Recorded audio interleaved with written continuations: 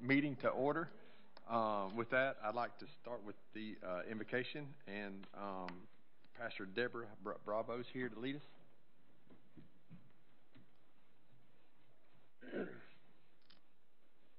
Good afternoon, everybody. Happy Valentine's Day, by the way. As you see, I'm not from here. I'm from Spain, from Madrid, actually. This is my second time blessing this time. And today, reading my Bible, God showed me in Jeremiah 29. Jeremiah sent to Jesus people when they've been deported to Babylonia. And he said, pray and bless the city where you are moving. Because when that city is blessing, you are going to be blessing too. So that's because I'm coming to bless this meeting today. And also because in Proverbs 11:11 said, a city is built up by the blessings of the upright. This city is built by the blessing of everyone here. Amen? Amen. So let's go and pray together. God, thank you for this afternoon. Thank you for this meeting, and thank you for everybody who is here. Thank you for the responsibility that we have in you, God. Thank you because you are blessing this country. Thank you because you are in control of every decision. You are in control in everything that is going to happen today. So, God, I pray now for wisdom, for knowledge. I pray, God, for everybody here, for every decision and every consideration, every apportation they are going to be doing today that made in you, God. I pray for that. I pray because I know that you are blessing Madison, Huntsville, and all the area here around and this beautiful country. Thank you, God, because when you bless this country, you are blessing me and everybody here, every single family, and every single company, every single school, every single hospital. Oh, God, we are in your hands today in the name of Jesus. Amen. Amen. Thank you so much. Have a good meeting. Bye. Thank you, Pastor. Mara, would you like to introduce? Yes, Staff Sergeant Sarah Robleski will lead us in the Pledge of Allegiance.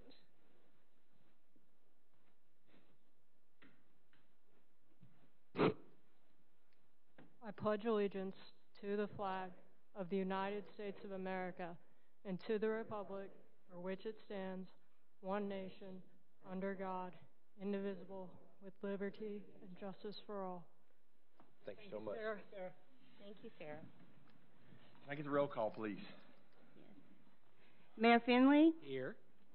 Councilmember Robleski? Here. Councilmember Spears? Here. Councilmember Powell? Here. Council President Shaw? Here. Councilmember Bartlett? Here. Councilmember Denzine? Here. Councilmember Seifert? Here. We have a quorum, so we'll move forward. Are there any amendments or changes to the printed agenda?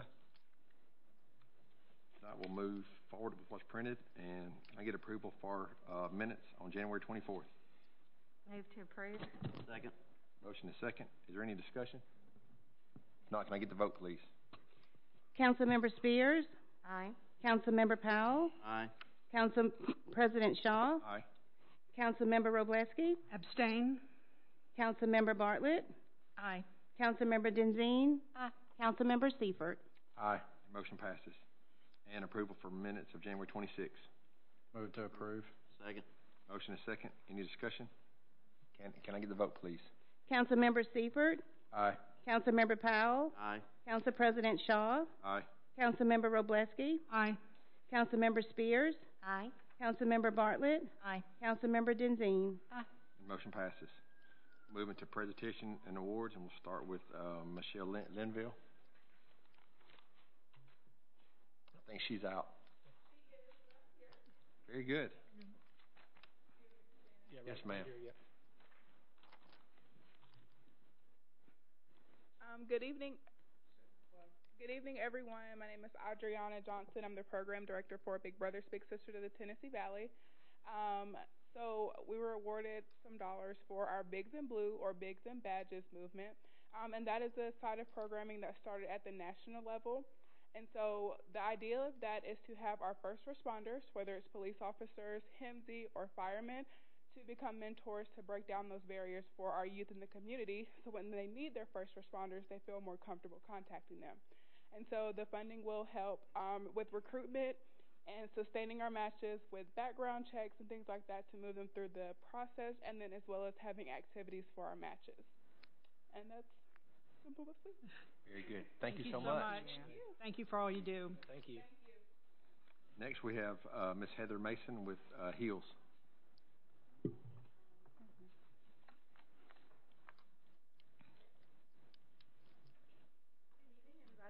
I'm Heather Mason, the Executive Director for HEALS, which is Health Establishments at Local Schools, and we currently provide medical, dental, and optometry care to underserved kids in Madison County. So we're excited about this partnership with the City of Madison and also the Madison City Schools to be able to start the process to bring our clinics to Madison. So what we're going to be using the grant funds for is dental screenings that we're going to be doing at Rainbow Elementary and Midtown in April. We couldn't get them in February, which is dental month because we were too busy, but we'll be here doing those in April for the pre-K and kindergarten classes because those are the students you want to capture early. From those kids that we see we have issues, we'll refer them to be seen in one of our clinics in Huntsville or our other one in Madison County. And also exciting news that we are in the process. We've secured a grant to purchase a mobile medical unit, and so this is kind of to help us jumpstart and see which kids will need to follow up and be seen out here once we get that in place. So we're excited about the partnership. Very good. Thank you so much. Thank you for all you do. Next, we have public comments. We have a couple of people signed up, so we'll start with Ms. Michelle Splon.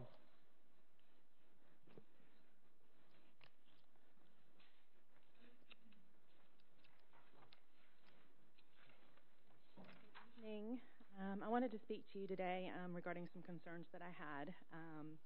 I've been attending the school board meeting since the fall. I'm up here speaking for our children and for our community. Something needs to change in Madison City Schools, and decisions need to be made now. Families should not be having the conversation of wanting to move out of this beautiful area just so their kids can have a fighting chance of a fair education. Citizens and families feel ignored. You were elected to serve the people of your community. It is now time for you to step up and serve your people. Our children attend schools to learn. Teachers are teachers because they want to teach. The school dress code's not been followed for years, but wearing a mask is completely different and punishable by being sent to the principal's office or being made to sit out during their only activity time, PE. And this is happening. I cannot tell you how many times I've walked into a school building, and the staff in the front office do not have a mask on. They scramble to find their mask to put it on before a parent sees them. I really don't blame them. Who really wants to wear a mask all day? Because our kids sure don't. If masks are so effective, it does not matter whether the child next to them wears one or not. It's just my opinion. Although I may feel that most do not care, I will say it anyway. My child cannot handle the mask due to medical conditions. He cannot fully breathe through his nose. This means he cannot move the mask below his nose and it make a difference. Can you really imagine if you were to wear a mask in his condition for 7+ hours, expect to learn new material, and then be reprimanded for giving yourself a mask break in order to breathe properly? With this being said, I'm asking you to please get involved and show everyone in your community that you do care and that their feelings are not being ignored. I'm up here telling you that they do feel ignored. You have the chance now to be the hero. Everyone at this meeting tonight has jobs, families, and volunteer commitments, but just like you, we take the time out of our busy lives to be here. Everyone in this room has something in common. We all have something or someone that is important to us, someone that is worth fighting for. Decisions should be up to the parents regarding their children. There should be no wavering on that topic. I'm asking you to stand up and be the hero. Whether you realize it or not, everyone is watching. Please be that hero. Yes, ma'am. Thank you. Thank you. Next, we have Declan Giles.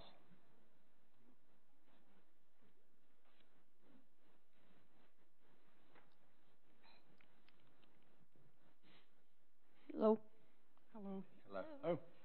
My name is Declan Giles. I want to share the speech that I read to the Madison City Board of Education on February 3rd. I hope it helps you understand how it feels to be a student right now. I'm a 6th grade student at Liberty, and before that I was a student at Heritage.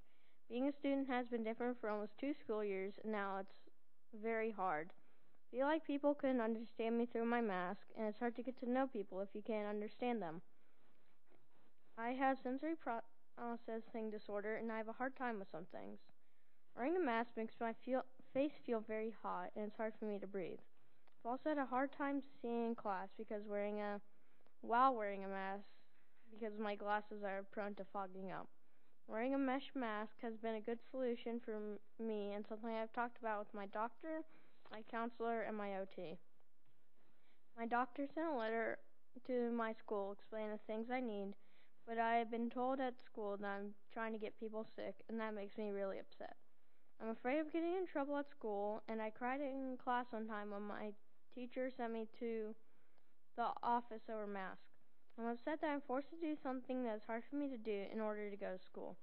I've talked with my parents about not going to school anymore or changing schools, but I'd really like to stay in my school with my friends and not have it be so hard. Since we came back to school after Christmas, none of my teachers have given us mask breaks at Liberty. They said we have too much schoolwork to do. It's really hard to be at school all day in a mask without a break. It's hard to understand my teachers' emotions when they are teaching us because I can't see their faces.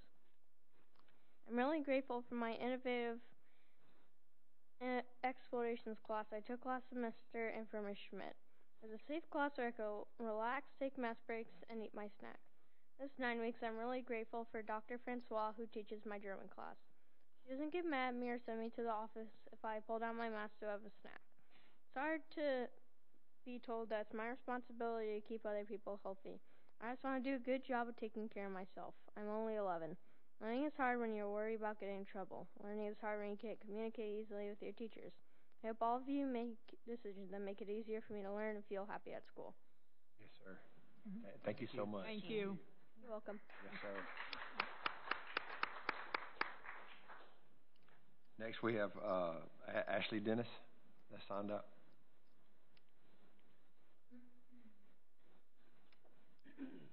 Happy Valentine's Day. Thank you for allowing us a few moments of your time.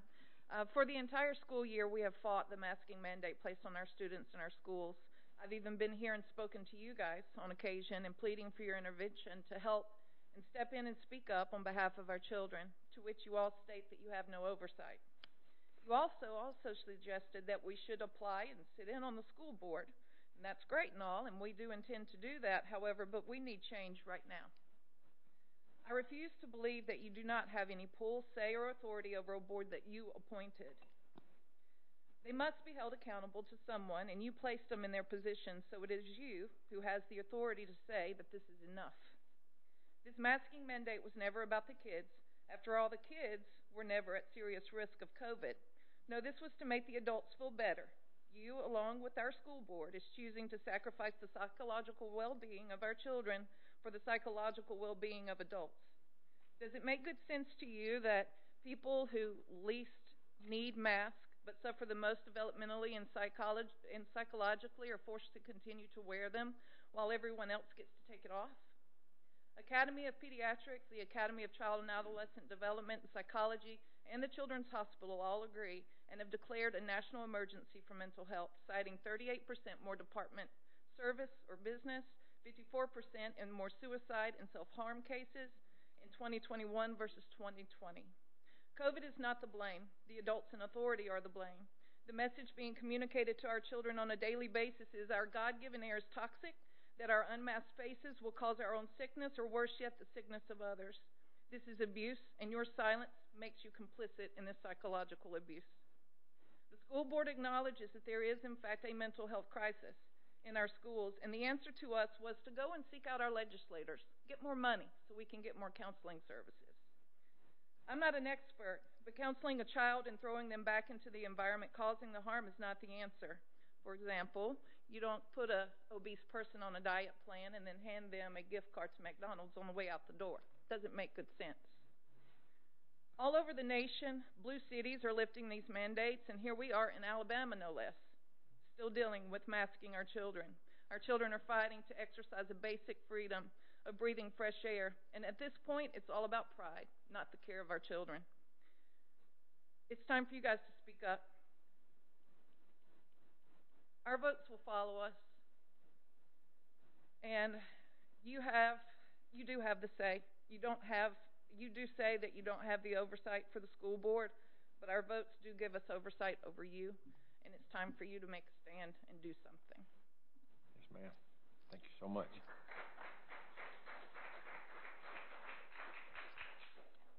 So that's everybody that signed up with public comments. So we'll move into the consent agenda and Finance Committee report. That's just everybody that signed. Oh.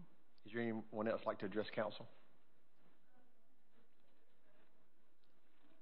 Okay.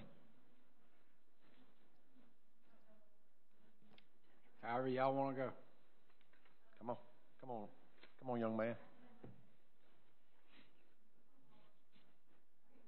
There you go. Pull that. There you go. Left Pull it hand on down. down. Right, heads up. Oh, baby. There you go. Yeah, pull it down. Keep pulling it. There you go. There you go. There you go. Good job. We can rebuild it. You got it.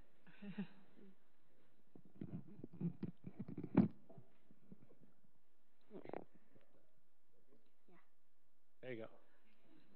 My name is Isaac James Pittman. I'm 9 years old and I'm in the 3rd grade. I feel like some of the students in my class, I've either never seen their face, barely seen their face, or seen it so little that I forgot what it looked like. And my little brother is in special ed, and in special ed, he needs to read lips to fully understand people to full capacity, where he would know the full meaning of what they're talking about.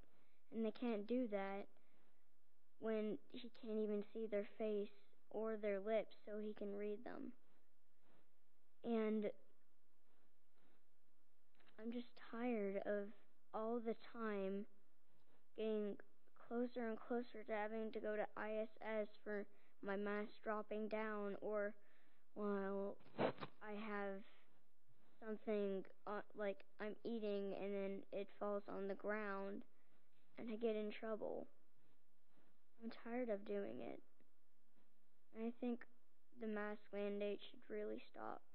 Thank you for listening, and happy Valentine's Day. Thank you, sweetie. Thank you so much.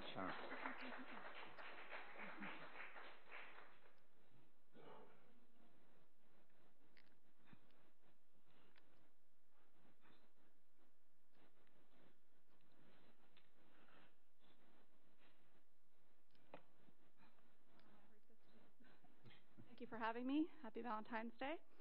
I'm here tonight, as many others, to speak on the circumstances occurring in our Madison City School District. Many of you may not be aware of what these children and staff are going through. On August 4th, the first day of school, the students and staff have been under a mask mandate since that time. While on campus, as this policy was implemented, Dr. Nichols assured the community that it would be reevaluated as COVID numbers started dropping. He kept his word, and he went to mask-preferred policy for a total of 2 school days. During this time, the children who did not choose to wear a mask were segregated away from their friends and their classmates under the direction of Dr. Nichols. Over those 2 days, many children felt that they had done something wrong or were being punished, especially younger students who had no concept that the measures being taken were related to masking. The policy of mandatory masking was quickly reinstated because of the lack of authority by Dr. Nichols to make these decisions. My first question to you is, if he had no authority to make that decision, how did he have the authority to implement the policy in the first place? Over the course of this mandatory masking, there have been students that have been subject to being sent to the principal's office, like several have mentioned. There have been students that have been yelled at, punished in other circumstances such as PE, being told by PE coaches for their masks falling below their noses that they had to do burpees until they got tired meaning the PE coach, got tired. Now, that's an implementation of masking and strenuous activity while wearing a mask. I don't think anybody that has critical thinking skills, myself as a nurse, knows that that's safe for our students. Many of these issues have been brought to y'all previously on other occasions. I know that you have stated that you do not have authority over the board in which you have appointed, this body has appointed. My question to you is, if you do not have the authority to hold them accountable for their behavior, for their policies, in many cases unlawful extension of wielding of power, who does? Who does have the authority to reel them in? Thank you for your time. Ma'am, what's your name just for the minutes? Sure.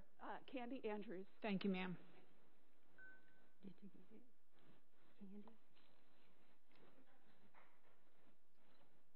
Hi, guys. Hey. Okay, so my name is Shanaz Soni. I'm actually originally from Karachi, Pakistan. I am a NASA rocket scientist, and I'm working on taking us to the moon and then to the Mars. And I'm all about human evolution, which is why I'm working on a project like that. And what I really want to ask you guys, and I do believe that the answer is yes to the question, because it's like if individual needs to live a free life, that's the only way they can live their highest potential. I come from a country where I wasn't even supposed to go to school. The literacy rate is very low. And not only that, I went to the school, I became a valedictorian. So I came to United States of America, all about freedom. And right now, I really want to make a point about today's Valentine's Day, Happy Valentine's Day. It's all about love. So if you have to choose between love and fear, what would you choose?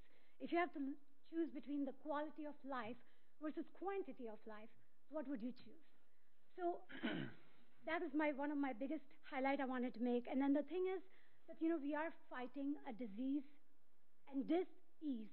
So if you really think about the word disease, it's almost like like what we're doing with this whole mask, it's creating a lot of uneasiness among the children, as you already heard them. And one of the things I wanted to share is that I actually have stumbled into this declassified CIA paper that actually talks about how the hippocampus region is extremely important and responsible for human evolution. And then there's a Dr. Margaret who actually makes a very important point that when you keep depriving the neurons from the oxygen, then what happens ultimately, it becomes a habit in our body, and then you no longer get any symptoms of headache or dizziness or anything. And then even if you do take the mask off, ultimately, which I'm hoping we will, you are no longer able to completely revert back. And all of these kids, they all have developing brain, and therefore we really are talking about human evolution, human mind, human brain. And Lao Tzu, basically, he has a quote which says, what your thoughts, they become your words.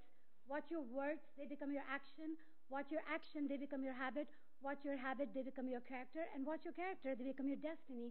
So what I'm saying is that the CIA paper actually does prove, and I can show all the papers on it, that the thought becomes things. So I'm actually really wanting to highlight the fact that we really need to consider that the whole thing about education, I'm hoping education is all about evolution. And if that is the main reason we're sending our kids to school, then we need to focus on the bigger picture. And if there's a concern about disease or people dying of COVID, I actually am a health coach, certified health coach, and I have no problem helping raise awareness on how you can enhance your immune system. Because we truly want to take responsibility for our own health, every one of us, and we all have to learn and educate ourselves to the extent where we can show up the best in the world. And we all believe in a power being other than ourselves that is choreographing this whole thing. So why would we not make all of that work together? It's all about togetherness because we are stronger together. And I truly mean it that I'm more than willing to raise awareness. And if I need to get someone to work with me, I'm willing to volunteer my time and help the school system so that we can truly be the healthy human species. Thank you. Thank you so much.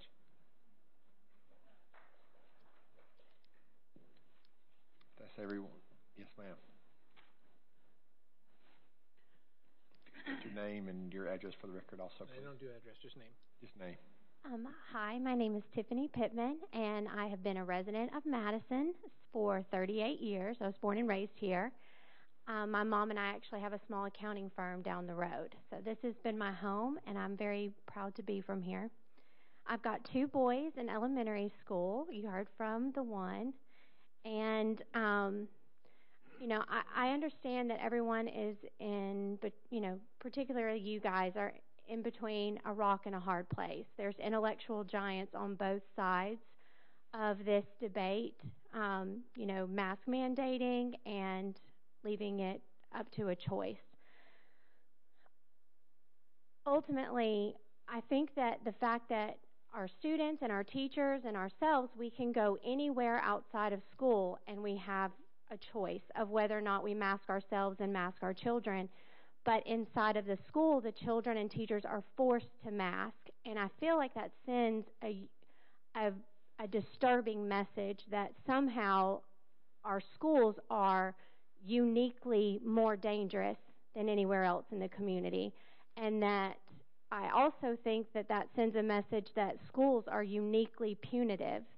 And that narrative is disturbing to me. I was raised in these schools, and that's not the message that I think any of us want to send. So I hope that you will use what influence you have to make everyone comfortable with transitioning away from mask mandates and allow it to be a decision that's between parents and their children.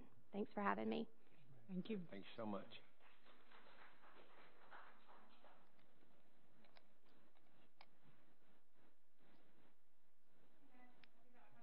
Thank you for the wonderful prayer. That was amazing. She doesn't get that at school, so I really like that. I want to compliment you guys. So I'm Shima. I just want to. I'm going to make several statements. It's just very informative because I want you guys to know what's going on in schools. We felt like everyone says, we've really communicated ourselves to death, literally. So we've been forced to file a lawsuit. So I wanted to make you aware of that. You probably already know. But because people are ignoring the harms of masking. They've had 2 mental health fair, is coming up next month, and then there was one held back in September, and there was no address of harms of masking. So we come to this conclusion because we want to ensure that no one ever can overstep on parental rights. So that's the reason for the lawsuit mainly, because the board is assuming arbitrary power over us, and especially for those of us that choose not to mask because we actually see harms in our own family. Let me see what else I want to say. Oh, I wanted to touch on a few things because we've all worked really hard. We volunteer our time too, trying to advocate for our families and things like that. And so I want to make you aware that Madison City did. I had to help them, but they did commit vaccination discrimination on some kids. They were trying to say that, hey, because they were unvaccinated and those kids want to tell the truth, that they needed to go home and quarantine or isolate while the vaccinated kid could go back to school immediately the next day. So I did call them out on that, and Nichols did address it in a posting, and then the Madison City PTA did address it too after I helped them. And then recently I wanted to talk about my little one. She's in 1st grade. She had a stuffy nose on Friday, and so they called me and told me to come pick her up on a stuffy nose. So after I took a few deep breaths there, I said, okay. So I went to go get her, and they wanted me to take her to the doctor. So I just want to let you guys know what families go through. So I went to pick her up. I took off of work to pick her up. Today, I took her on Sunday. She was pretty hyper yesterday. I took her, I was like, there's no justification for you to stay home. You need to go back to school. And so we took her to school today. They called me and they wanted the doctor's note, and I didn't have the doctor's note. So they want me to take time off from work, go get a doctor's note, come back to school, because I guess, what COVID has done is made children think and families think that our kids are causing people to die and they're making people sick. And they're not. So I really want to encourage you guys to help us stop that message that our kids, whether you want to wear a mask or not, that you're not causing people to get sick and you're not causing people to die. So this is what she has went through today. She missed her Valentine party today because they refused to keep her at school, and she's pretty healthy. So I want you to empathize and understand what we're all going through. Thank you so much. Thank you. Thank you. that's everybody. Is there anyone else? Somebody's calling in? All right, we'll move on to the consent agenda and Finance Committee report. Okay, Finance Committee has reviewed the consent agenda items and the periodic bills, and I move to approve the consent agenda items. Second. Motion is second. Is there any discussion? Can I get the vote, please? Councilmember Bartlett. Aye. Councilmember Spears. Aye. Council President Shaw. Aye. Councilmember Robleski.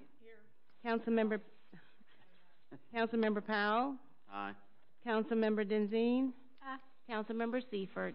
Aye. Motion passes. So we'll move into presentation of reports, and we'll start with the mayor. All right, and usually I start with number one, but I'm going to start addressing everybody who came tonight. You know, I know you come here, you tell us what you think. We're pretty stoic up here. We are listening. We are sharing this information. I had 7 different people come up. Nobody spoke about anything else in the city but that. It will get back to both the superintendent and the school board that we talk to, not every day, but most every day, and they will hear who came to our meeting and what we heard, and then we will let them know. So I don't want you to think that we just listen and just placate and go away. But again, there is a separation of authority. You know, in the same sense when redistricting comes and all of a sudden they've got to make tough choices on, and again, it goes back to do it for the kids. My kid's gone to this school for 3 years and needs to go. They make really tough decisions. And this is a really tough decision. It is their responsibility to make. But we will share what we hear in the 7 different people that came and spoke about it for a bunch of different people that feel the same way. All right, as I go forward, I'm going to ask to start with council support on resolution number 2022-09-R, approving the annual appropriation for Big Brothers Big Sisters of $5,000 to be paid for from the general fund. Move to approve. Second. Motion and a second. Is there any discussion? Can I get the vote? Councilmember Powell. Aye. Councilmember Denzine. Council President Shaw. Aye. Councilmember Robleski. Aye. Councilmember Spears. Aye. Councilmember Bartlett. Aye. Councilmember Seifert. Aye. Motion passes. All right, thanks. And council, I follow that up with resolution number 2022-32-R, approving the annual appropriation for the for HEALS of $5,000 to be paid for by the general fund. Move to approve. Second.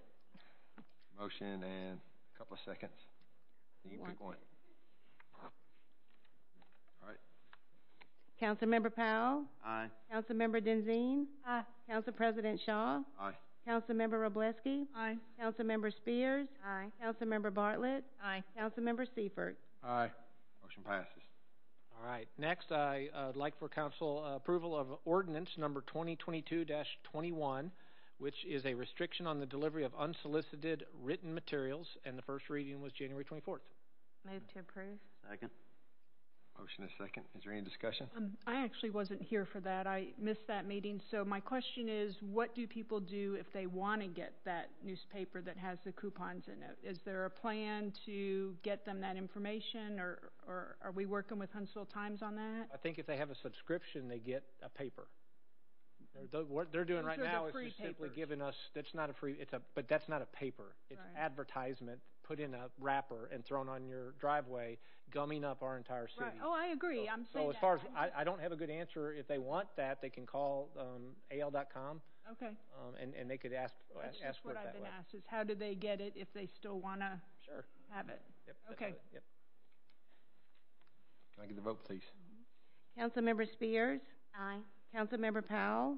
Aye. Council President Shaw. Aye. Councilmember Robleski. Aye. Councilmember Bartlett. Aye. Councilmember Denzine. Councilmember Seifert. Aye. Motion passes. And Mar, we will get an answer for you on that. I think our biggest thing to start with was going the other direction. And for all those who don't want it and don't have any recourse as far as what to do, this will stop that. But we will get an answer on it. Perfect. What to do if you want it. Right. Thank you. And then lastly, ask for council approval of resolution number 2022-54-R, and it's a resolution to provide a pay adjustment for our certified firefighter pay scale. Move to approve. Second. Motion and a second. I think it was Karen or Maura. It's pretty. Me and Karen. Ball. We'll give Teddy a rest on this one. Whatever you guys want to do, I'm good. Motion and a second.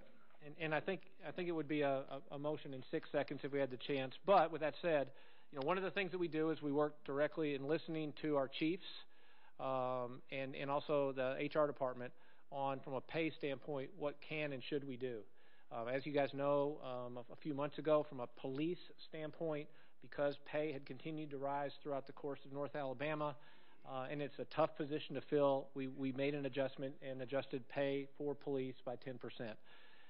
At that time, the fire department did not show that same need because we were still, from a recruiting standpoint, in position that we needed to be. And that has now changed. As multiple departments have changed their pay scales, we need to continue to be competitive, which is what Chief told us, what HR documented through data that they received from other areas. So this will make us far more competitive, and the goal is retention and recruitment. And so with that said, it would be a 10% increase immediately for our certified firefighters to keep them in line with the other firefighters in this area to retain and recruit. Very good. Can I get the vote, please? Councilmember Spears? Aye. Councilmember Powell? Aye. Council President Shaw? Aye. Councilmember Robleski? Aye. Councilmember Bartlett? Aye. Councilmember Denzine? Aye. Councilmember Seifert? Aye. Motion passes. Okay. And thanks, Chief, for continuing to stay with us on that. Yeah.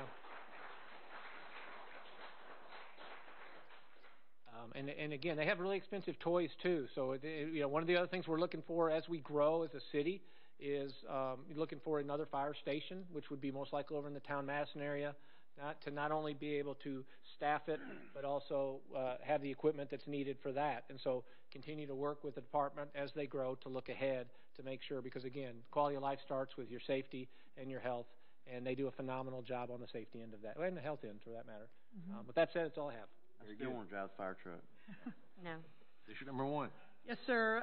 Happy Valentine's Day, as several have expressed. Want to give a shout out to my Shop Local Spotlight, Massage Envy. If you have forgotten to give your loved one a Valentine's Day gift, I highly recommend you see Melissa March at Massage Envy. She's up there at the corner of 72 and Wall Triana, and in addition to massages, they also have facial treatments. So highly recommend them.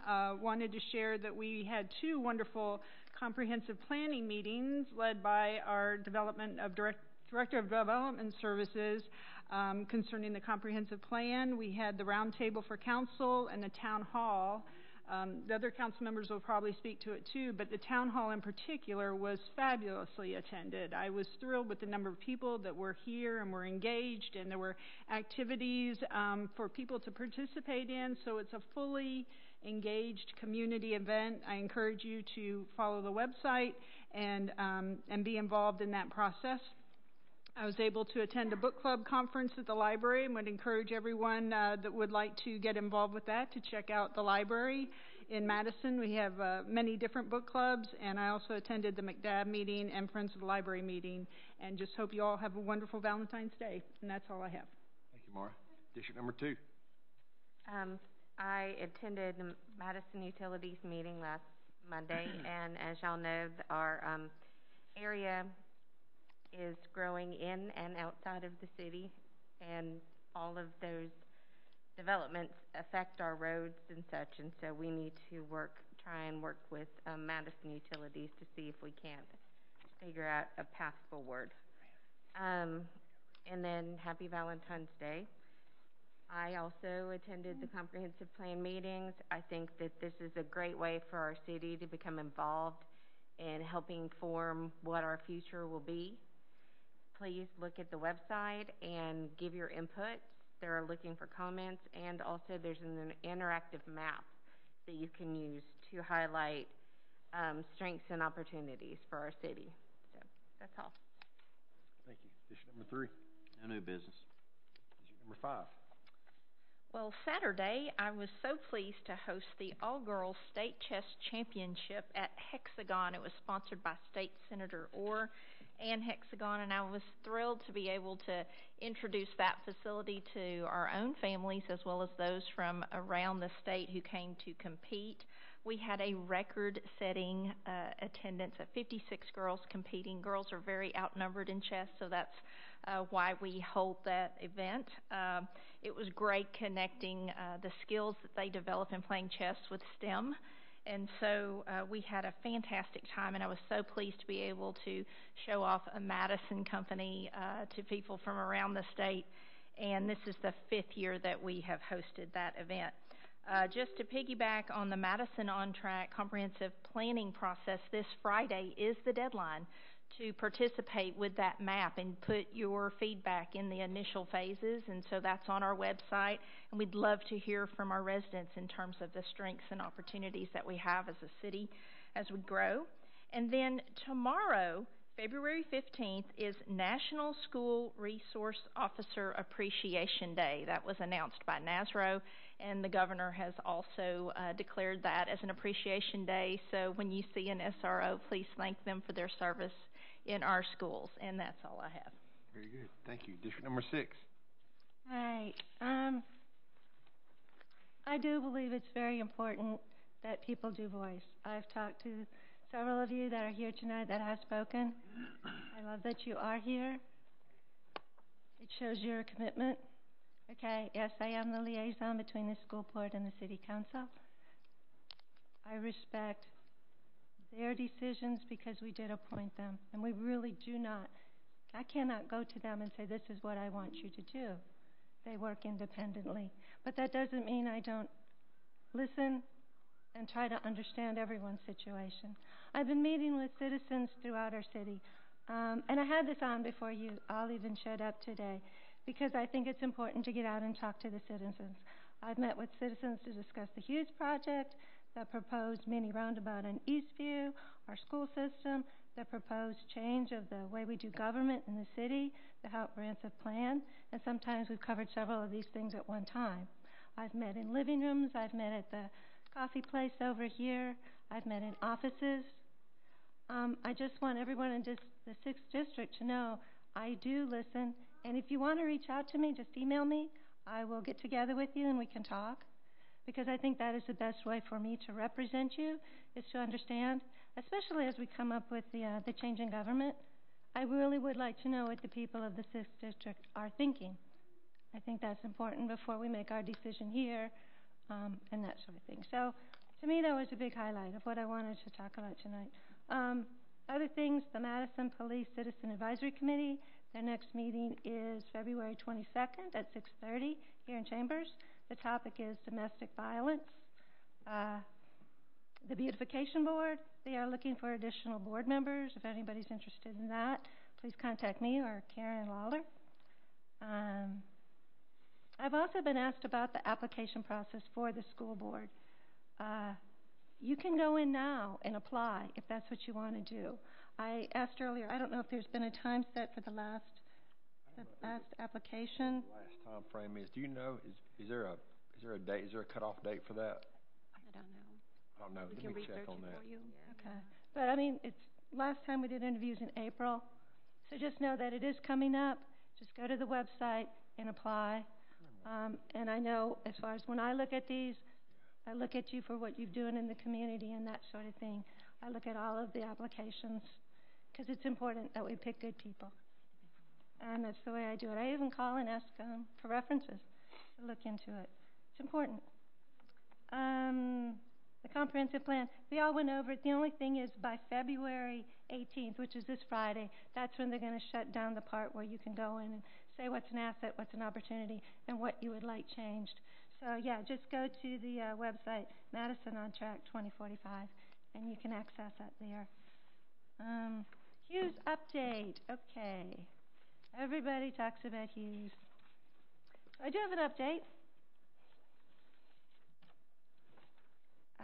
Currently, 4 of the 5 lanes are completed and waiting on the 5th lane to be shored up before paving can begin. Before the 5th lane can be secured, there are 41 locations on the northbound side of the city, and 4 different utility companies have to coordinate the placement of underground infrastructure. We expect this coordination to be completed within the next 30 days. Once all 5 entities are in agreement, the city expects it will take 4 to 5 months for the utility companies to position their underground assets accordingly. After everything underground is properly positioned, the city contractor will come in to install the proper base for the 5th lane and move to pave the entire length of the project, which will take 4 months. We expect all 5 lanes of Hughes Road to be operational by the end of the year. I'm sure there's a lot of people. It is what it is. We will grin and bear it because it is what it is at this point. Please be as patient. If somebody needs to get out of their neighborhood on Hughes, please be attentive. I'm one of them. Let me out. We'll get by. But I did want to give you the latest word on what is happening there. And this is kind of on a personal note.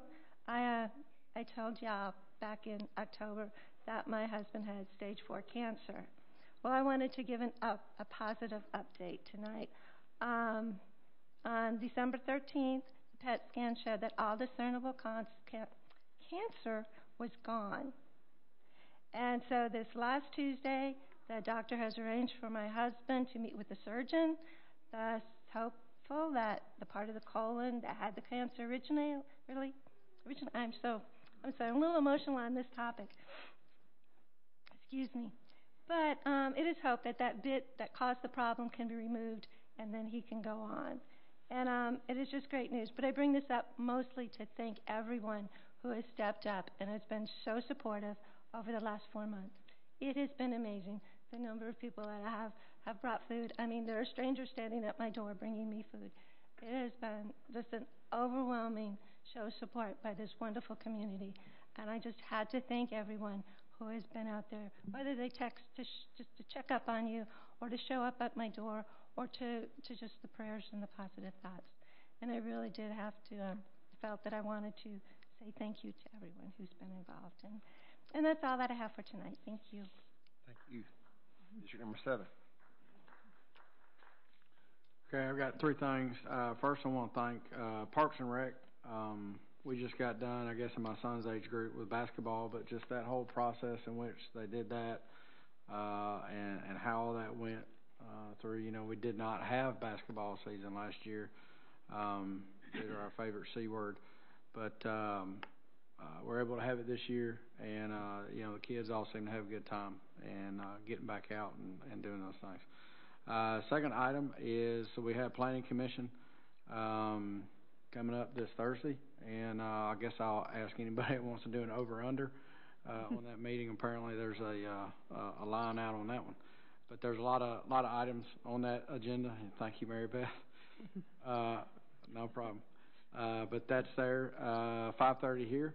And then the third topic is I will, as Mayor Finley did and Councilmember Denzine did too, I'm going to address masking, but I'll say it from the standpoint of,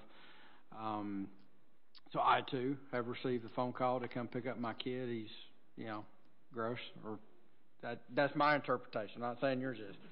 Mine is kind of gross, but I've gotten that call as well. And he did come back, positive with COVID. So I was glad that I got the call to be able to, minimize that. My wife is a teacher at 2nd grade at Rainbow. And so she's been there, during this whole time. I'm not going to reveal my personal opinion because I believe, just like yours, that's your opinion, and my opinion is mine as well. But I can say, and I will say, I speak to all the board members. I live close to a few of them, and I will express my opinion, just as you guys have expressed yours tonight, and both to them. And I will say, in that standpoint, how to hold them accountable is to continue to voice your opinions. That's how this all works. They're not going to come in here and tell us how to vote, and at the same time, we're not going to go in there and tell them how to vote and how to run the schools. We can express, we're just a regular citizen, and that sounds bad, but I mean, that is just what we are outside of that. So, but again, I'm going to do the same thing I would ask you to do. I'm going to call my representative. They're not district by that manner, but I will relay your concerns, and I will relay my concerns as well. Whether that be for or against, again, I have my own opinions. I think some of you probably understand where those are at, but from that standpoint, in my best Forrest Gump voice, that's all I had to say about that. That's it. Very good. Thank you very much. So we have no board or committee appointments tonight, so we'll move into public hearings, and we have several.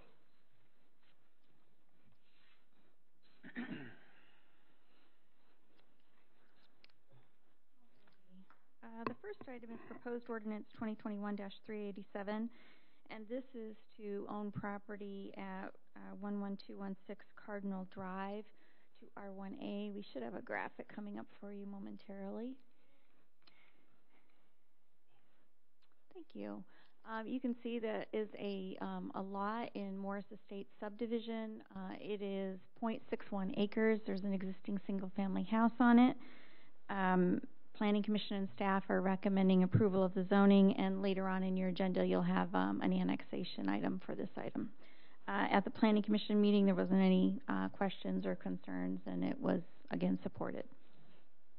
I'd like to open the public hearing. Anybody like to address council or mayor? If not, we'll close the public hearing. Ask for a motion. Move to approve. Second. Motion is second. Is there any discussion? Okay, can I get the vote, please? Councilmember Powell. Aye. Councilmember Seifert. Aye. Council President Shaw. Aye. Councilmember Robleski. Aye. Councilmember Spears. Aye. Councilmember Bartlett. Aye. Councilmember Denzine. Motion passes. We do not have an exhibit for your second item. You may recall this was an item that was on your agenda previously. You had continued it to this evening. This is a request to rezone property on Slaughter Avenue from agriculture, from R1A to agriculture. At that time, the request consisted of 16 acres. Based upon the applicant's conversation with the adjacent community, they have decided to revise the request down to 3 acres.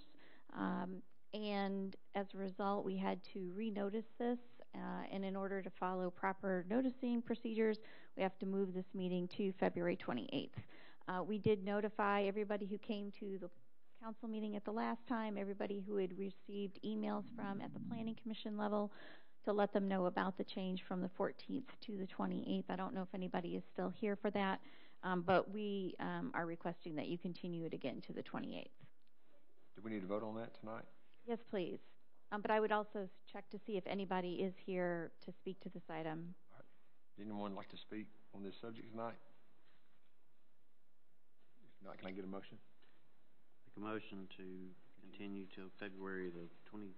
28th. Mm-hmm. Second. Motion is second. My glasses aren't working well. I was going to say, there ain't but so far. You know, my arms are getting a lot shorter. Yes, ma'am. Can I get the vote? Councilmember Powell. Aye. Councilmember Spears. Aye. Council President Shaw. Aye. Councilmember Robleski. Aye. Councilmember Bartlett. Aye. Councilmember Denzine. Aye. Councilmember Seifert. Aye. Motion passes. Thank you.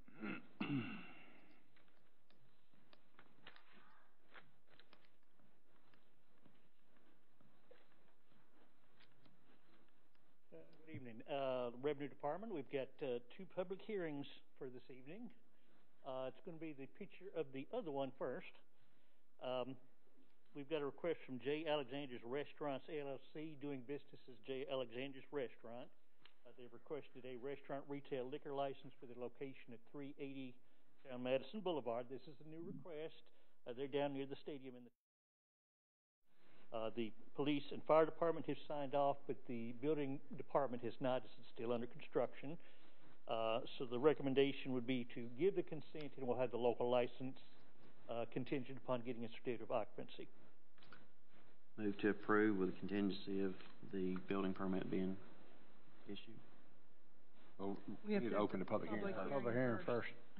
Well, then do it. Anyone like to address council? If not, we'll close the public hearing and now ask for a motion, Teddy. Well, now that you're asking, I'll give you a motion to approve it with Second. All right. Motion is second. Is there any discussion? If not, can I get the vote, please? Councilmember Powell. Aye. Councilmember Spears. Aye. Council President Shaw. Aye. Councilmember Robleski. Aye. Councilmember Bartlett. Aye. Councilmember Denzine. Councilmember Seifert. Aye. Motion passes. Thank you. The second one, and I shouldn't try to pronounce the entity's name. I'll just say that it's Papa Jack's number 8 at 101 Kaiser Boulevard. They've requested an off-premise beer and wine license. The business has recently been sold. All departments have signed off. Everything's in order. Yes, sir. We'd like to open the public hearing. Does anyone like to address council? If not, I'll close the public hearing and ask for a motion. Move to approve. Second. Motion is second. Any discussion? Can I get the vote, please? Councilmember Robleski. Aye. Councilmember Powell. Aye. Council President Shaw. Aye. Councilmember Spears. Aye. Councilmember Bartlett. Aye. Councilmember Denzine. Councilmember Seifert. Aye. Motion passes. Thank you, sir. Thank you, Cameron. Next is department reports, and Chief Without a Gun's up. Chief without a gun. The Chief Without a Gun. There you go. Two chiefs, one with, one without.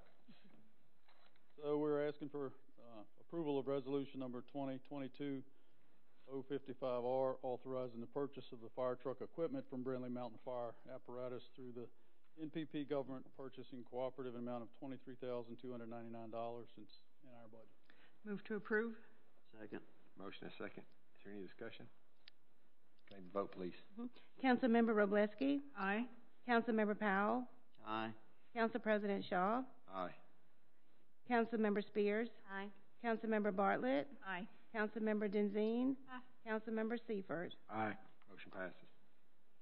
And also for resolution number 2022-056-R, authorizing the purchase of turnout gear for the fire department from Sunbelt through HGAC Purchasing Cooperative, amount of $57,222, again from our currently in our budget. Move to approve. Second. Motion is second. Any discussion? Chief, at the sake of sounding ignorant, which I do that really well, what's turnout gear? I'm sorry. Turnout gear is the firefighting ensemble that we wear. The turnout pants and the turnout coat that we wear, and we're replacing 18 of those sets. They have a life term of 10 years. Okay. We do some every couple of years, so we don't end up with a glut of them. Right. Okay. Thank you. Can I get the vote, please? Councilmember Robleski. Aye. Councilmember Powell. Aye. Council President Shaw. Aye. Councilmember Spears. Aye. Councilmember Bartlett. Aye. Councilmember Denzine. Councilmember Seifert. Aye. Motion passes. Thank you, Chief. Chief with a gun. And Chief with a gun. Shouldn't Chief with a gun go before Chief without a gun? I'm just asking. I'm not gonna argue either way. He has his 6. Whatever he wants. Yep. Chief with a gun probably gets more approved than chief without a gun. Yeah. Maybe.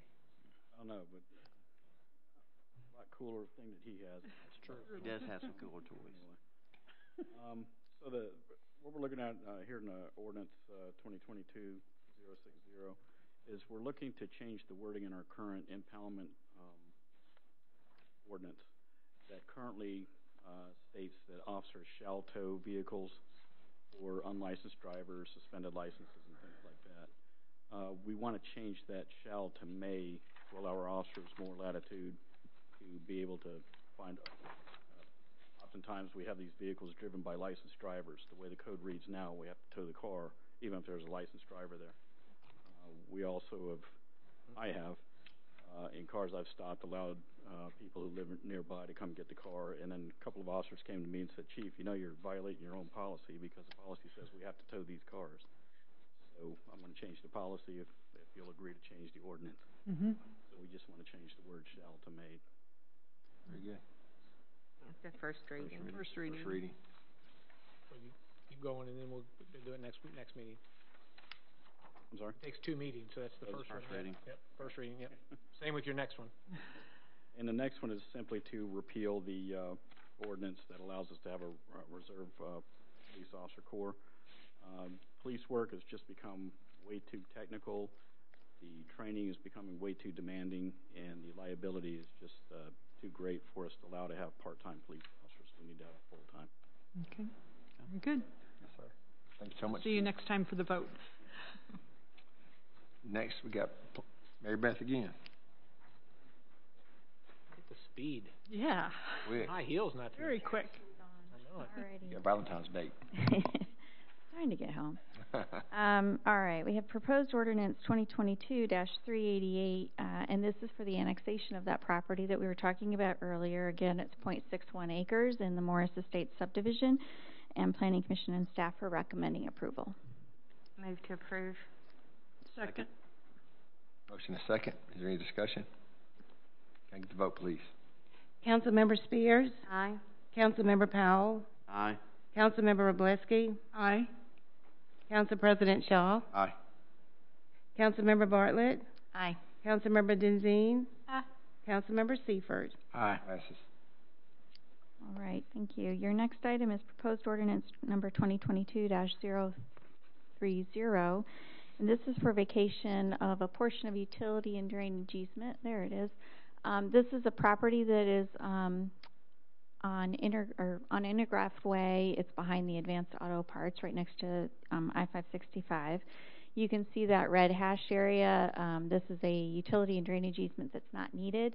We've approved a hotel for this property, and the utility and drainage easements are reconfigured with the approval of that site plan. So they just need to vacate this as one of their items to be able to move forward. Move to approve. Second. Motion is second. Is there any discussion? Can I get the vote, please? Councilmember Robleski? Aye. Councilmember Spears? Aye. Council President Shaw? Aye. Councilmember Powell? Aye. Councilmember Bartlett? Aye. Councilmember Denzine? Councilmember Seifert? Aye. Motion passes. Your next item is proposed ordinance 2022-10. This is also vacation of utility and drainage easement. This is within the Arlington Park subdivision. This is just a first reading, but where this is located on the north side of Royal Drive, this is industrial property, and that red dashed area demarcates what was previously two separate large lots. This is just east of where the Westchester Road will be extended. And the Planning Commission has recently approved a subdivision where those two large lots will become 3 lots. They're each fairly large. They range in size from 8 to 10 acres. But as you can see, that former utility and drainage easement smack dab in the middle of the middle lot, and it needs to be removed so that development could proceed on that middle lot. And again, we will be back at your next meeting for approval on this item. But if you have any questions, happy to answer them.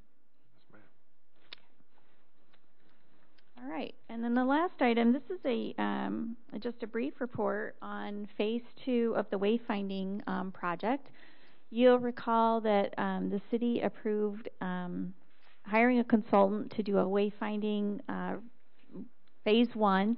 The Phase 1 was to identify the different types of signs and the different locations of signs where they could be located throughout the city. That was completed, and we do have an exhibit that's coming up for this. And then, here we go. And so here I can... I don't think it's on yet, so you can't. I'm sorry? Now you can. Yes, thank you. So, all right. I'll move it when I... Okay, gentlemen. Let's go back to page 1. Okay, here we go. All right. So, City Council approved the second phase. The second phase was to come up with the design for the signs. And so the consultant has completed that work. They actually gave us a couple of different concepts to look at, and we've kind of decided that we think this design that I'm going to show you is most compatible with other signs in the city. So, as you know, we have an existing monument sign at Hughes and Madison Boulevard, which would, of course, remain. And what we wanted to do was to build off of that style of the sign. So, as you can see, we've got this stone base at the bottom. That would be the same stone to match the sign that's at Hughes and Madison Boulevard. But a lot of our right-of-way areas are smaller than what we've got for that location, and so we wanted to have a smaller sign. The consultant came up with this. The difference between these two signs is this one's got a little cap on the top. This one does not. You can see that they have incorporated the city logo, the tree, and plant your roots. So there would only be a handful of these located at entrance points into the city. But this is the concept. They're about 10 feet tall. You can see the individual there is probably taller than me, but they're about 10 feet tall and 8 feet wide or so. So this is the concept for the primary sign. Then these signs right here would be secondary gateway signs. The difference in these is the finial. So this finial is what is used in the downtown currently. The consultant actually recommended this acorn finial, I'll call it. And then we let them know, well, hey, we've already got these little pointy spikes in downtown, and that could be an issue. So we've got two different options depending on where these signs would go. So these, again, secondary gateways, again, not a lot of these larger signs.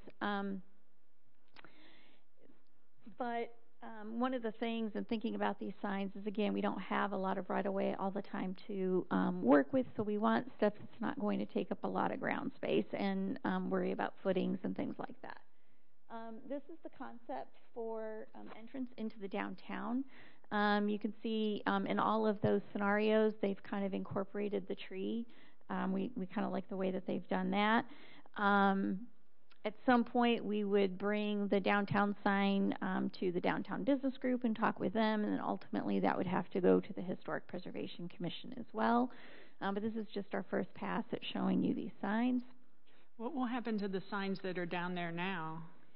So ultimately, we would look to replace the signs. So for the downtown specifically, we've got in several locations in the city these black signs with white lettering that says Historic Downtown Madison. And one of the things that we wanted to do was to have uniform signage throughout the city. And so those signs would get replaced. So in just talking a little bit about that implementation, these kinds of signs, and I'll show you some more signs in a minute, get phased in over time. You know, we're not going to necessarily want to afford to put in signs throughout the city. The downtown sign was really the catalyst for this project, right? Wanting to get something on Sullivan Street, for example, as motorists are going by. And I think if we move forward into implementation, that would be the location that we'd recommend council go forward with right away. And we've got to figure out how we're going to pay for these signs and so forth. But we would be, I'd say, strategic in terms of where we would locate signs. Obviously, a cost is a factor and that type of thing. So we may be able to spend X amount of dollars and get 20 signs versus spend that same amount of money and get 3 signs. So we would have to evaluate, right, where are you going to get the biggest bang for your buck, and look at implementing this over time. Mary Beth. Is that a cutout? Is that a cutout of that tree, or is that a tree on a white background? It is being shown as, we think, a cutout, but that's where our next phase, if we get to a next phase, is really getting into the fabrication. So would that just be on a white background? Would it be a cutout? Can we do a white background and have it on there and have that be less expensive, presumably, easier to maintain? So those are the things that we would look at. I'm sorry, Connie. That's okay. You talked about the, call it a steeple finial versus the acorn finial. Yeah. For downtown, but then the taller historic downtown signs have the acorn. Right. If we're going to be consistent in the downtown, let's be consistent in the downtown. Right. Just my opinion. So they're showing right up here. Oops. I don't know what happened to my little guy. Okay, you see, well, it's not working right now. But do you see in the upper right-hand corner the different finials? Yes. So they're just showing you that there are these different ones, and so that's not the final design for the okay. No, that's fine. Right. And you can see on these signs they're showing the, what did you call it, the steeple one? The steeple finial. So again, we'll finalize that. Okay, great. Thank you. Let me go back. All right. So there are lots of different types of signs depending upon whether it's at an intersection, whether you're on a collector road versus, say, a larger arterial road where people are traveling faster in their vehicles. So depending upon the location of the sign and what we're trying to achieve with the sign dictates the type of sign. And so the first phase, there's a map, and it shows all of these different sign types in different locations throughout the city. And it's a fairly, detailed menu, I will say. So this graphic is showing you a lot of different types of sign, again, depending upon what you're trying to achieve and the function. I'll just point out a couple. This little guy right here is intended to be for the downtown, so we're envisioning that maybe, let's say, at the corner of Wise and Main Street. So if you're parking, right, it's going to be a map. It's going to show you where different businesses are, different locations. There could also be one at the parking lot, right, and Martin Street and Garner, right? And that was also a request because there's a mapping application, so we'll include that. Obviously, the parking sign is sort of an obvious parking sign. And these are, again, would be located along the street, depending upon, this one would be, let's say, when you're getting to an intersection. So it's really geared towards the motorist who's slowing down or maybe at a stop sign. And so it's got a little bit more information. Those signs are a little bit smaller versus these where someone is driving along on the roadway. And that just shows the different finial, and I think that's it. So happy to answer any questions, and then ultimately with the mayor's office we'll be talking about next steps. If you like this design, then I probably will go forward, talk with the downtown group, talk with HPC, the Historic Preservation Commission, and then figure out what a phase 3 might look like. Very good. Good. Any other questions, comments, thumbs up? I like it. Like them? Okay. All right. Like it. All right. Thank you. So much. Thank you. And legal.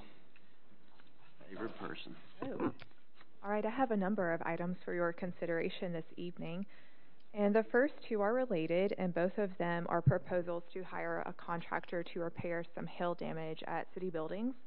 The first is Resolution 2022-14R to award a bid for roofing for the Dublin Park Administration Building and Gym to GKL Companies Incorporated in the amount of $122,000, and that's to be paid from contingency and insurance reimbursement funds.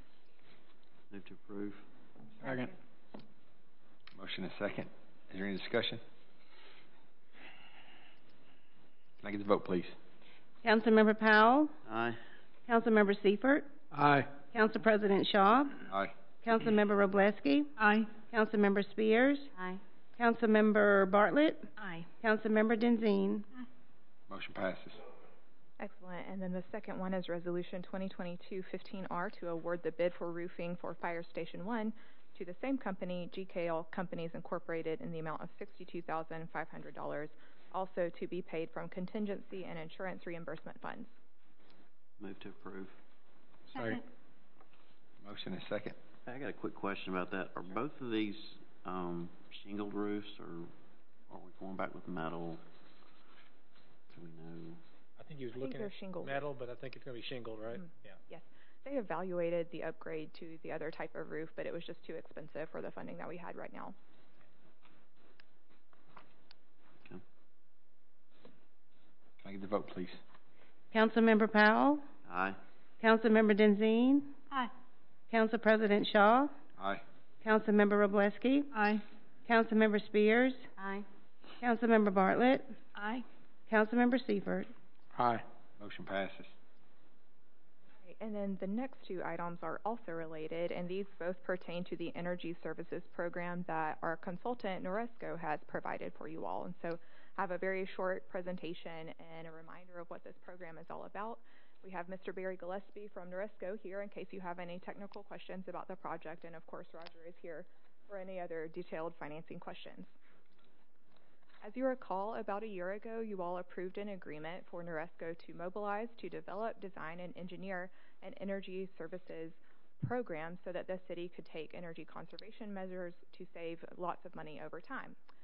They've been engaged in the development and the design phase, and now we've reviewed all of the agreements to allow us to go forward into the construction phase and commissioning and performance phase. As you recall, the point of this program is to provide self-funding infrastructure improvements with guaranteed savings over time that the city can leverage to actually implement the energy conservation measures that Noresco is recommending, and then have some money left over for other general city purposes. And you can see how the flow of funds works in the graph on the right side of this slide. So for a while, some of those savings will be tied up, but then they're freed up after the term of the agreement to be able to be used for many other city purposes.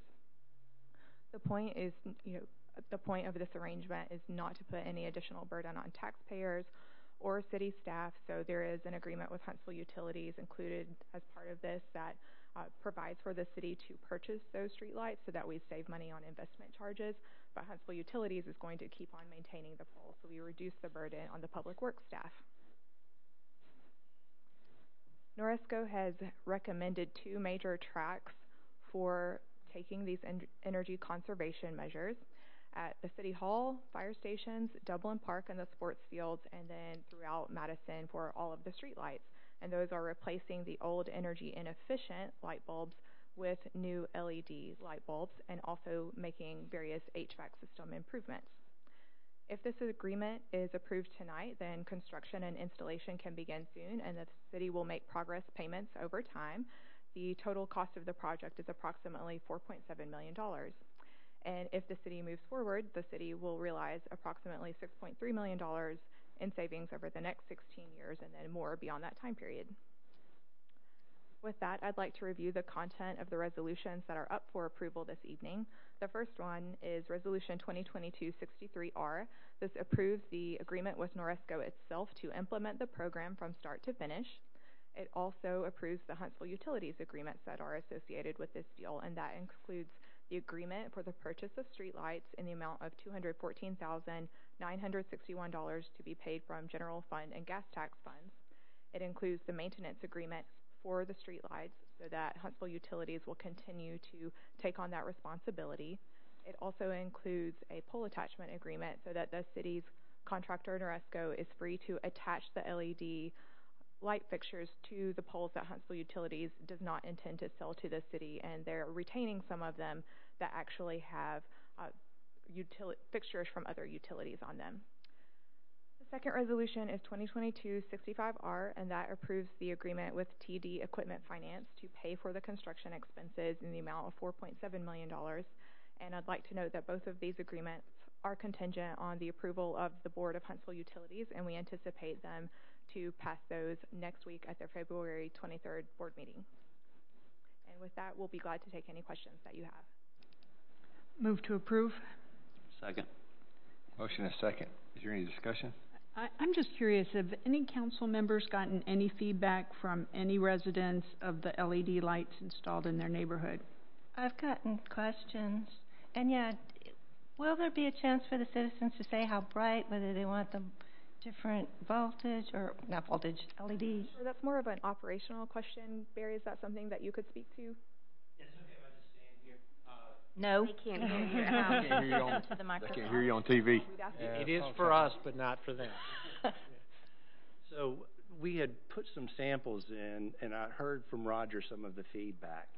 And I'm just like you guys. I live in South Alabama. Alabama Power replaces lights on my street. I don't want the harsh white lights. So we've reduced the Kelvin. We've reduced the CRI, the lights that we're using. And we've also ordered shields for every one of those lights. And I'll take it a step further. And I don't want to put Roger on the spot, but we had a brief conversation. If the city chose to install the intelligence on top of that, which would be like a UV cell plug and play that would give you maintenance savings, additional energy savings, you can actually dim those lights with advanced lighting. So that's another opportunity down the road. But for now, Councilwoman Densine, what you had asked about regarding the community in general, we are down to 2700 Kelvin with a different color rendering or CRI so that the harsh light isn't quite as harsh in someone's backyard. And it also brings the, not the voltage, someone said voltage, but it brings down the wattage for that. So I'm sensitive to that. I'm sure everyone else is as well. Thank you. I think those shields, I think the shields will really help. Right. Now, Yeah. I mean, that doesn't mean we'll put one on every, Right. we have one available for every residential light. Okay, I have one for you. Thank you so much. So, do you have more? So what I heard you say is you're going with more of a soft white instead of the cool white. What I heard you just say in lower lumens to make sure that it's not like just blasting everybody. Correct. But I'm curious about, so 4.7 million after 16 years or sometime less than that will break even. What does the lifetime, what's the operational cost of these? Like how often do we need to replace a light?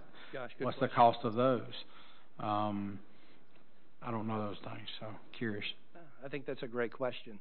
First of all, it's not break even. It's not a budget neutral position.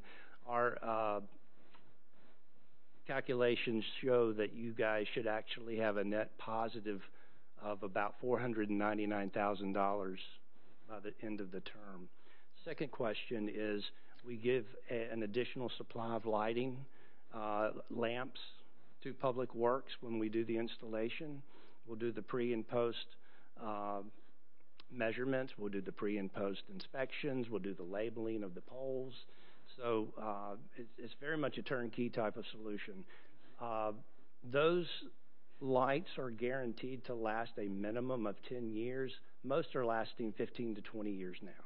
Okay. So LED has come a very, very long way in terms of quality. But now you still get what you pay for, right? So we're working with the right kind of vendors. And I'm actually in smart city development, and I do this across the country with street lighting. I filled in for Brian Stone when he left. So you ended up with me. I'm sorry, but I do have some knowledge in that area. Okay, thank you, sir. Did that answer your question? That did, yes, You talked about the little fixtures on top of the lighting that gives you like community mood lighting. Is that part of this, or is that something else that we'd have to add? You could add it as an amendment, an addendum. It's about another $390,000 because this particular cell, which is about a 5-second to 10-second installation, I was explaining to Roger, why would you want to pay someone twice to bring in a bucket truck and go up and down and then up and down later again and pay, 2 times to do that when you can have sensors for citizen services, vibration sensors, maintenance data that can be extracted from that. It's really the basis for a smart city or a municipal Wi-Fi system. So what's the cost savings to put that module on top? That would pay for itself in 1 year. In how? In what manner? The sensors on it would give you both operational and energy savings. Okay. And who's responsible for those sensors? Because I know at this point, Council Utilities is. Are they going to be responsible for that sensor part of it too, or is that going to put an extra burden? Well, the cell itself, Councilman, is that what you're asking about? Yes. Or additional sensors? When that has to be replaced. Oh, it would. So. Yeah, no, we would be responsible for that. So, I mean, if you're asking if there's a tech refresh over the course of the program, the answer is that we would guarantee or maintain those through the course of the 16-year term. Okay, so no updates or anything like that? No. Right now in Miami-Dade, we're replacing 27,000 lights over a 20-year term, and we don't foresee any updates in that area. Okay. And by the way, I wouldn't steer you wrong. I used to live here. We moved away in 2010. You guys have a lovely city. At one time, I had sons in Rainbow, Discovery, and Bob Jones. So, great place. Still left us. Pardon me? You still left, though. I did. I married out of here and into Alabama, but I'm here. I've got a follow-up question. We had studied your projections in terms of savings over the course of the contract. Is there a interim, annual, some type of review where we actually get to see if the numbers actually materialize that we projected when we first? Yes, ma'am. There's an annual measurement and verification program that's built into the 16-year term. So once a year, we'll sit down with the council, whomever you Or designate. the finance committee, could you come every year Sure to could. an annual meeting so we could just see how the, Absolutely. That's just a very important part of the program. It's based on IPMVP protocol, which is a national protocol, and we follow that standard. So you know you're getting a very fair assessment of what you're actually saving in terms of kilowatt hours, therms. And I know that Dustin's going to be really pleased that we're going to clean out the pipe here for City Hall and replace that split system at your third fire station because that's on its last leg. So a lot of good things are going to happen with this project. and when you were talking about the additional sensor, is there a reason why you would only put them, say, in the residential lighting areas? Is that where you really get the need, the additional sensor in terms of dimming or? Oh, no, I would recommend putting those on every street light. I was saying that you may only want to put shields in the residential areas because you would want, for safety purposes, to be as well lit as possible. Actually, it's the fluorescent lights that kind of meander out, and there's a much more focused flow of light from an LED. But with that sensor, you know, during times of emergencies, you could turn the lights up all the way, or you could dim them when you don't, you know, if you feel like it's coming into your house. Mm-hmm. You do that from an app on the phone, or how do you do that with the? You do it remotely. It can be. Or your police chief, fire chief, It's a great they first do that. responder program, yes, sir. That could be in the hands of your first responders for a whole lot of different types of services. And I've sent Roger the specs on that. And I'm sorry I took us way off subject with the intelligence, but I just think it's a great thing to add. Why pay twice for someone to go up in a bucket truck? You good with that? Good. So would we have to just amend what we have just to add that portion of it? Yeah, if we're going to do it, do it Add now. that amendment to it. I'd like to add an amendment to, I don't know, I guess we make that in the motion. Yep.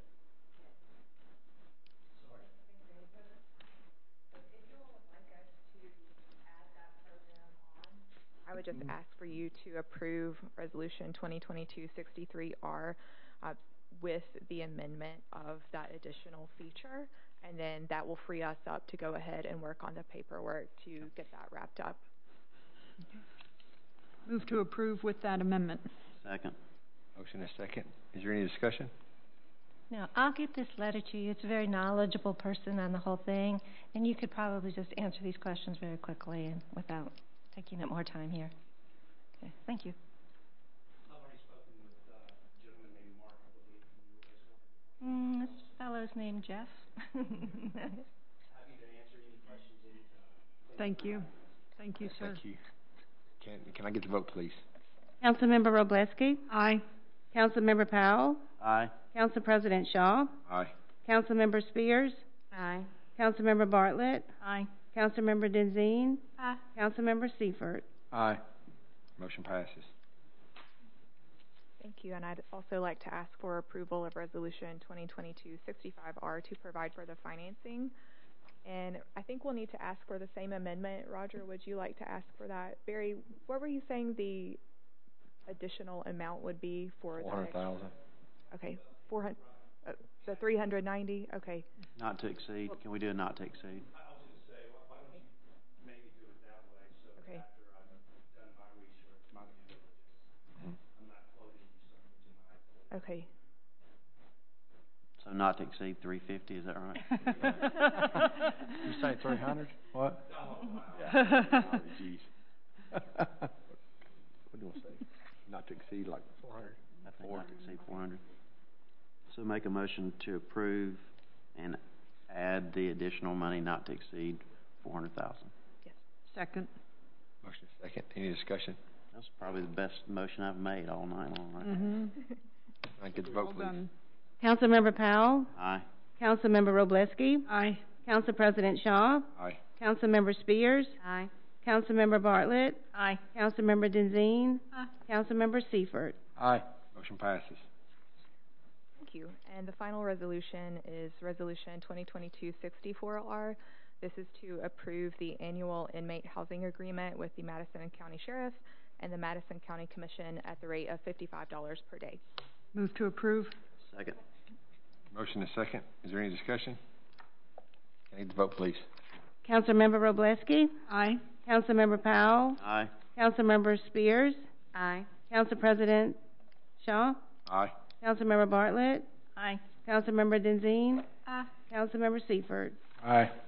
Motion passes. Thank you. Thank you so much. Is there any miscellaneous business or announcements? Not. Motion to adjourn? Move to adjourn. Very good. So be it. You can see them start to materialize, and it's really